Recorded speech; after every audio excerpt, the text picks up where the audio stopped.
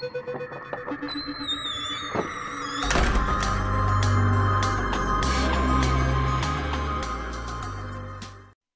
Halloween, everybody. I'm the Trybox Gamer. I've come back to Prey mainly to finish up on what I said on listing my least favorite enemies. Now, during the game, I had this conundrum between deciding whether the Technopath or Telepath should be number 1. After going over all the videos, I think I made my decision.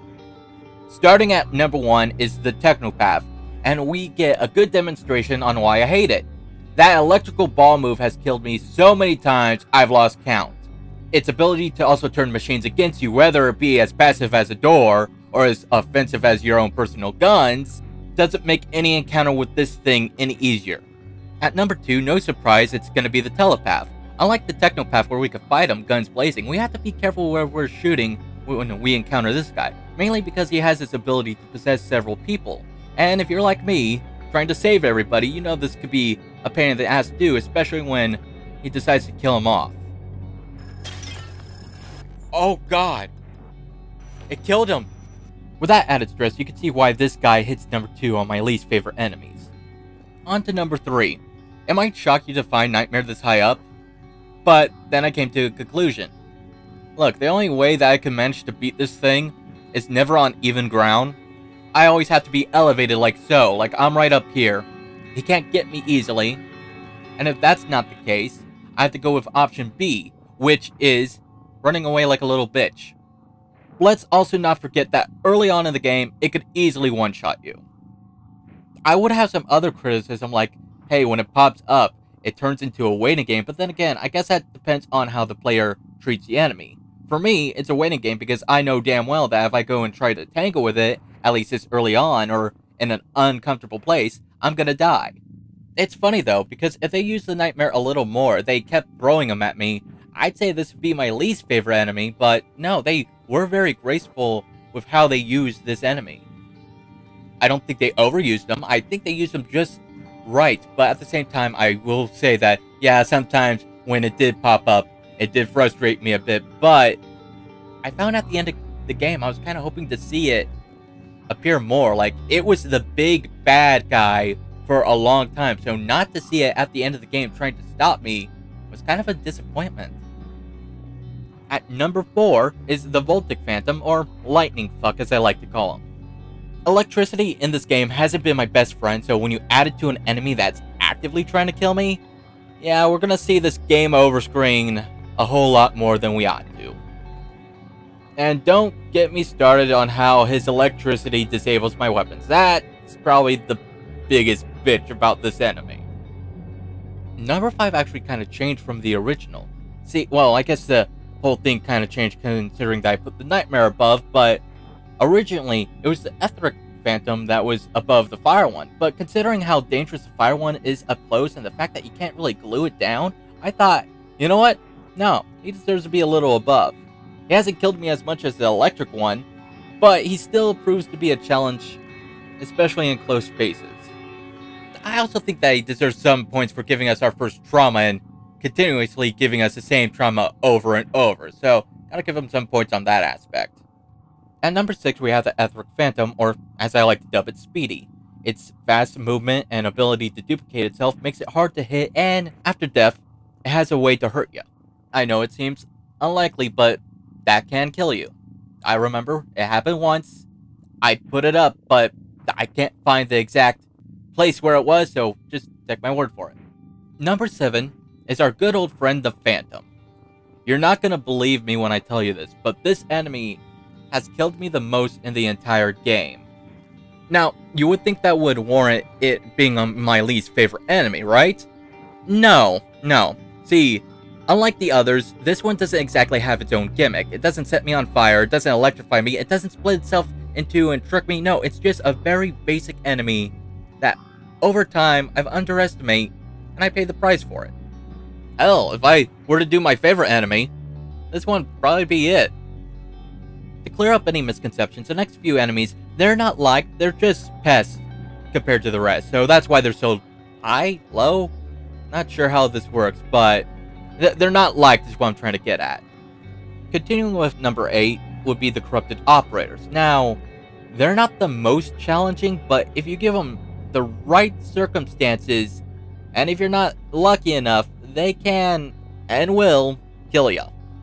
I'd say this should lump all the operators together. I mean, granted, the military operators are far more aggressive and dangerous compared to the rest, but it's still technically the same type of enemy, so I'm just gonna, like, lump them together. With number 9, we have the Poltergeist, which, I will admit, I ranked it 8 originally. Kind of weird to see it's at 9. I don't know if that's a good thing or a bad thing, but I honestly gave it a lot of shit during the game, and I like to take some of that back.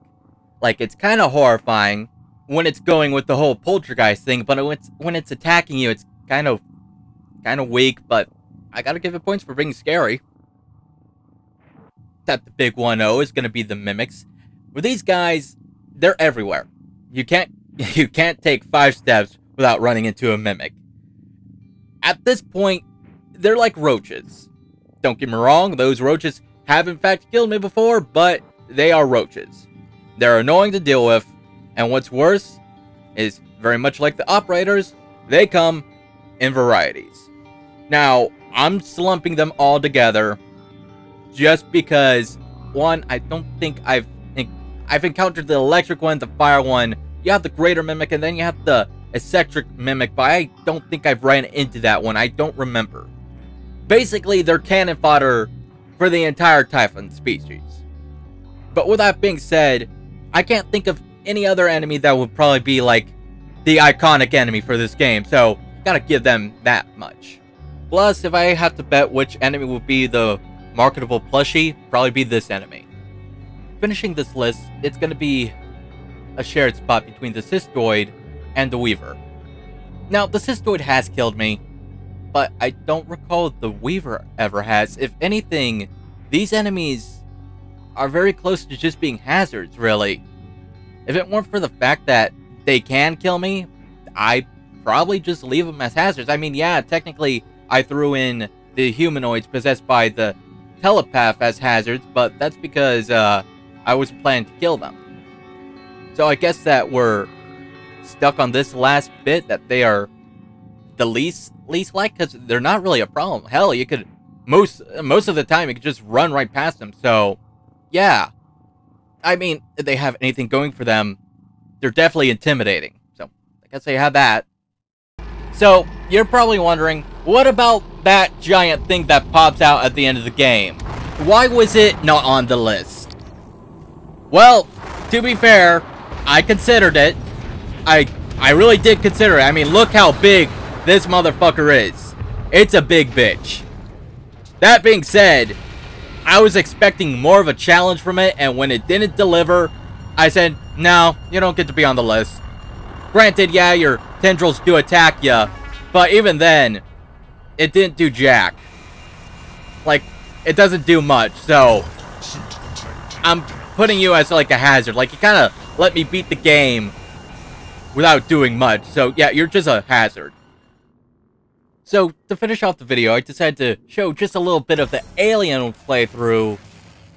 I mean, we've seen the game, but I'm trying to avoid as many spoilers as I can. Just a little showcase of what you can do and can't do.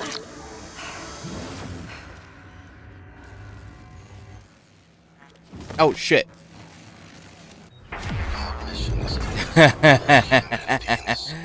Oh, I'm liking this already.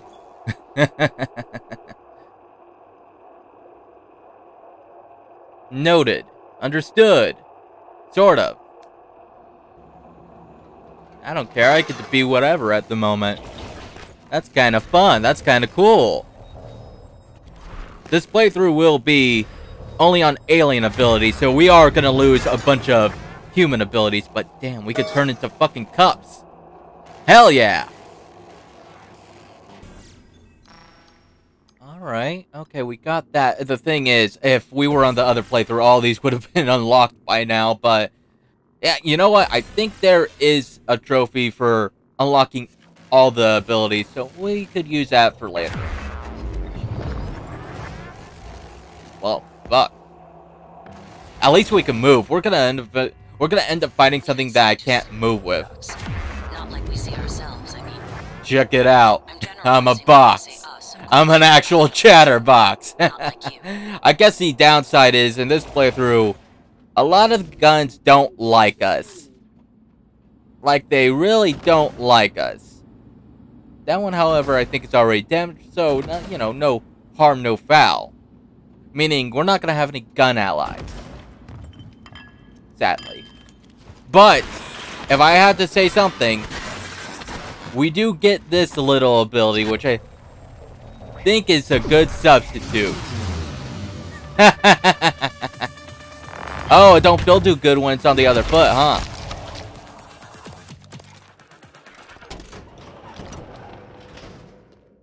And like I said, yeah, we lost a bunch of human abilities. That includes leverage. But with this mimic ability, I think we could squeeze on through if we use it just right. This is gonna take some time to get used to. Especially the hacking ability. I can't tell you how much I miss the hacking ability. The hacking ability made getting from place to place easy. Now without it, it's like, fuck. Get the damn thing. Not the chair. There we go. God damn it. Alright. Okay. This is my life. I also got this little... I think it's the same blast ability. I'm not sure what it is. But hey, here's a little present from me to you. I remember you. You remember me? You probably don't. This is a new playthrough. But here you go. Get fucked. I tried killing him with, you know, psychic powers, but I felt shotgun was appropriate. Don't mind me. I'm just a trash can here. I don't mind trash cans. I think this is a good little preview for next year, so thanks for watching, everybody. I really appreciate it. I'll see you next year. Take care. Please like and subscribe, and have a happy and safe Halloween.